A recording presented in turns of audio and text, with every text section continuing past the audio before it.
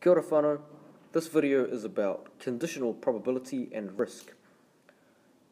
If you haven't watched the previous episode, then I suggest you watch that episode before you watch or pay attention to the details in this episode itself.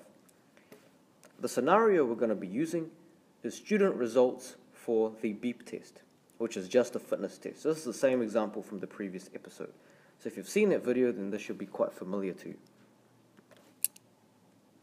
Alright, here's a question. If the student is male, find the probability he scored below 11. The word if is important here. We can rewrite the sentence and say, given that a student is male, find the probability he scored below 11. The important word here is given. Now these two sentences are asking for exactly the same thing, so you're going to get questions which are one or the other here. So we just got to be careful of our words. Now, let's actually find the information that we need. Okay, there we go. So I've highlighted if and given that, just so you realize that those are the important words. And we're looking at males. We're not concerned about females, just males. So I've kind of blocked off that part of the table for you. And there's the total males that took the beep test, and here is the total number of males who scored below 11 in the beep test. So in terms of what we're going to calculate, we're going to calculate the probability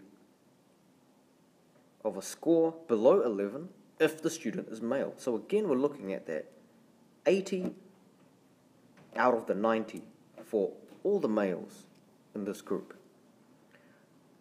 Or we could rewrite it as probability of below 11 given that the student is male. So that vertical line you see in the middle there, just underneath the or, that means given that. So again, these two statements mean the same thing, just like the two sentences above mean the same thing as well. So let's go through the calculation. So that equals, the total was 90, so that's the total number of people in the group, and we're looking at 80 as the number of males who scored below 11. So your probability is going to be 80 divided by 90, which gives us 0.888924 significant figures.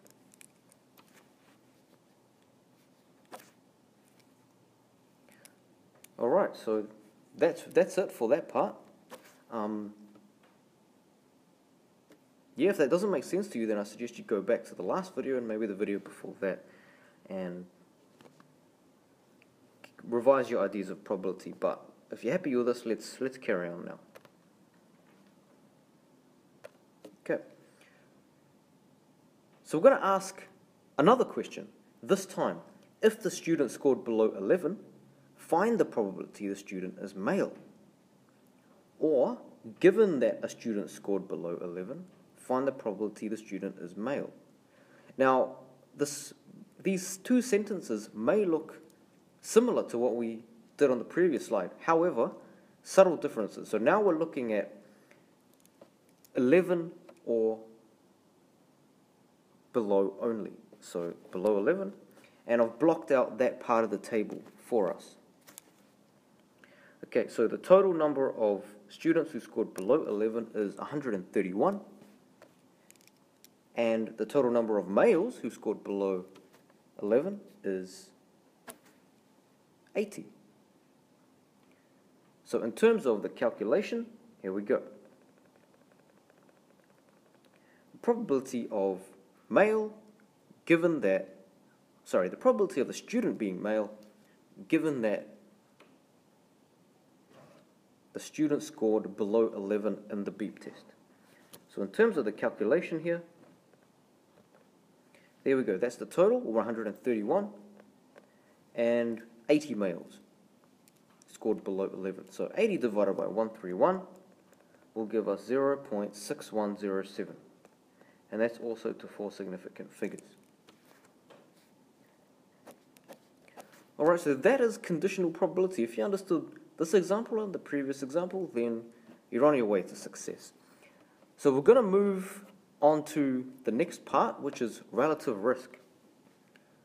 So relative risk and the magic ratio. So we're going to mainly focus on what relative risk is and how to use the magic ratio to calculate the relative risk. Okay, so please keep in mind these important points here. The first important point is that relative risk is not a probability. So it can take any number. So in particular, remember a probability cannot be more than 1. However, relative risk could be any number below 1 or even above 1. What we are doing is we are comparing two events. So we're comparing two probabilities essentially. That's where the word relative comes from. So here's an example of a sentence which you may have seen before, but explains relative risk. It is 3 times more likely a child will die while swimming in the sea compared with a public pool. Now, in terms of the relative risk calculation here, the number that's important to us is 3. So someone's gone and calculated the relative risk, and the answers come out as 3. So in terms of how this works, we're going to use the magic ratio. So the magic ratio is the probability of an event, so let's call that probability A, and we're going to take it to the ratio of a probability of B. Okay, so that's your ratio of probability of A to probability of B. Now, where it becomes magic is this part here. Oh, sorry about that. We are going to write the ratio like this.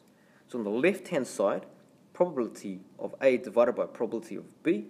So the first probability divided by the second probability to the ratio of 1. Now that is your magic ratio. So please keep that in mind. And what we're going to do is we're going to go through an example. Alright, so here is the table. On the top right here you see the table from the previous examples. On the top left, and on the bottom left you see the equivalent probabilities calculated from the table. So these probabilities were calculated in the previous episode. So if you want to go back and revise that, that's fine. You probably should do that before maybe you carry on. So what we're going to do is calculate the relative risk of a female scoring 11 or more in the fitness test, and we're going to compare that with a male. So these are the sort of high-end athletes amongst the students. So we're concerned more about the 10 and the 13 here. Alright, so the probability of A is going to be, well, the first probability that we want is, we're concerned with the females first. Okay, so we're looking at 11 or more female, 11 or more on the beep test, given that they are female.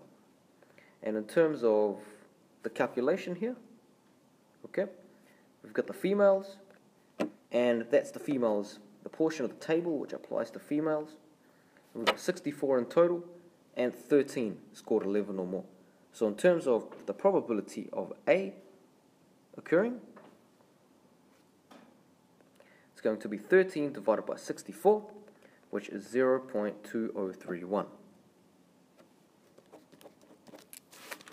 Okay, so that's the females, but remember we want to compare that with the similar probability, but for males.